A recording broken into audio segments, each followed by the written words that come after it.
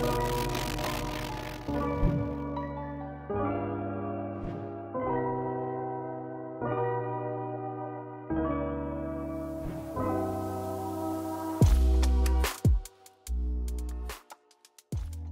it's been 6 years since Bleach, the anime has ended in 2012, and if you're a fan of this series who stuck around to the very end, you probably continued the story through the manga till 2016. And I'm just gonna state this now, I liked how the manga ended even though so many fans felt betrayed and hated the ending. But I'm not here to talk about that. So why the heck am I talking about it right now? Well, if you love Bleach as much as I did and felt something was missing from your life, then I might possibly have something that might fill that void. Black Torch is a new manga by Tsuyoshi Takaki, and quite honestly, this might be the sole successor to Bleach. Pun fully intended. What's up guys, it's Kwan here, back with another video, and welcome to the long-awaited episode 2 of Manga First, a series where I take a look at the first volume of a manga and give you my impression of it as fast as possible, and help determine whether or not it's worth to read. You can catch Manga First on the first Monday of every month, so be sure to subscribe if you want to see more content like this, and other anime and manga related content.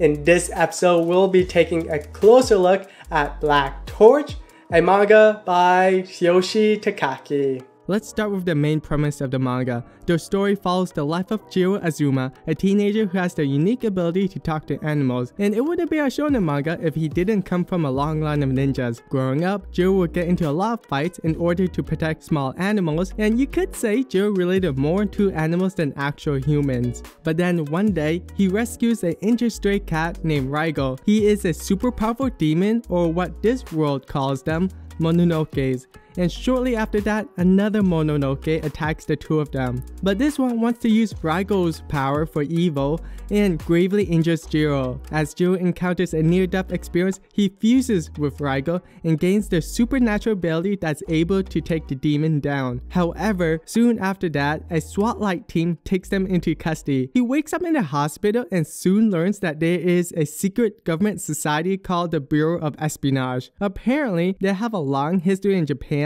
and originally served for the shoguns, and that they specialize in taking down Mononokes. Since Jiro has fused with Raigo, they see Jiro as a threat and quite possibly might need to be eliminated. Jiro escapes however, but tries to return home. Unfortunately, Jiro's life will no longer be the same. Now, I don't want to go into too much detail at this point because I might spoil something for you, but let me take a moment to talk about the similarities it has with Bleach and why you might consider picking this series up. Let's start with the protagonists, Jiro and Ichigo. Other than their names ending in O, their powers look quite similar to one another. Both of them has this really cool black aura around them when using their powers.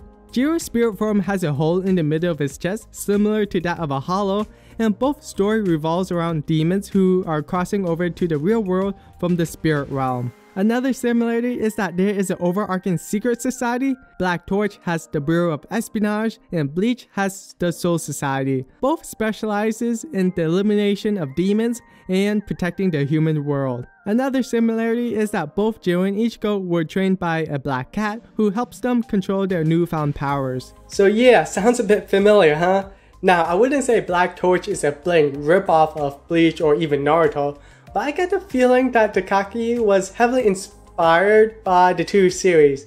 But given that this is only the first volume of a manga, I'm hoping that there will be at least a new or interesting twist to the shonen genre.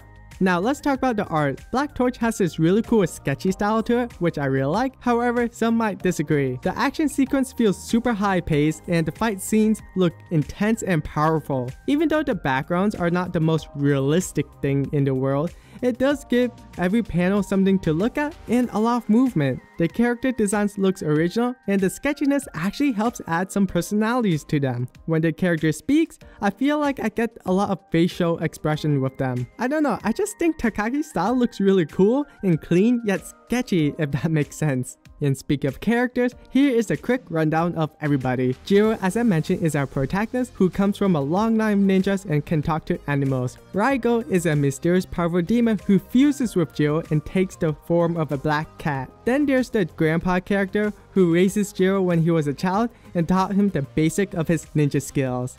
Then there's our heroine, Ryosuke Shiba. She is a trainee for the Bureau of Espionage. All we really know about her is that she really hates Mononokes and that the Bureau looks down on her because she's a girl. Then there's Ichika Koshimojin. He is Shiba's supervisor, and he's the one that advocates that Jiro can be used as a weapon for taking out Mononokes. If there was a con to this particular volume, I will have to say it felt kinda short. There was only 3 chapters and I just wanted to read more. So yeah, maybe that's being a little nitpicky, but I will say I'm definitely pick up a second volume. So is Black Torch worth the read? Well, if you like Bleach as much as I did, and are looking for something to fill that void, then it is definitely worth checking out. There's something just comforting when reading a shonen manga that revolves around taking out evil demons in a badass way. I can totally see Jiro and Raigo going bunkai when they start leveling up as they take out bigger and badder demons.